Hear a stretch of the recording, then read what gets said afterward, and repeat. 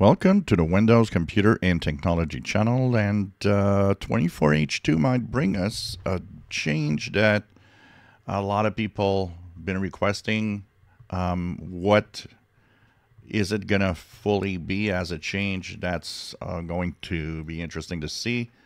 But everybody that, I think the number one complaint and comment about what people want as a change is a start menu and the way that it actually shows the apps and icons. So although it's not going to bring back a start menu like we have on Windows 10, and it's still going to be that layout that's going to get on your screen. Phantom of Earth, a Twitter user that likes to find all sorts of hidden features in Windows, and this is apparently already a second start menu hidden within the latest previews in Windows. And, well, he's discovered that we might be having a different start menu. And this is what he's showing here in this quick video. That would be a grid of icons like this that you could scroll through, rather than having the app lists the way it was before. So all apps will be showing like this, and that would be a different way of visualizing the start menu. And I gotta say, I like it.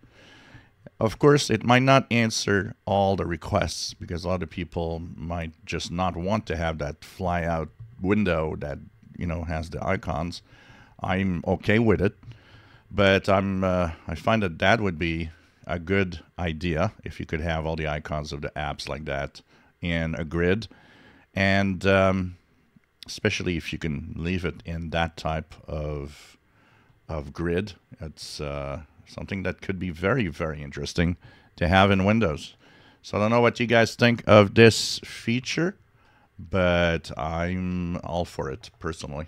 I find that it's pretty neat, and that apparently is already hidden in some insider previews. So this is kind of interesting to see that we might be having features hidden within the operating system that are going to happen for 24H2.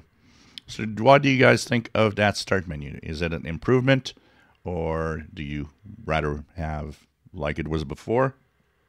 Personally, I like it, and we'll see what happens next.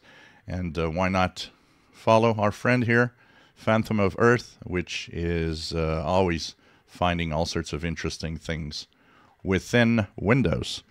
If you enjoy my videos, please subscribe, give us thumbs up. Thank you for watching.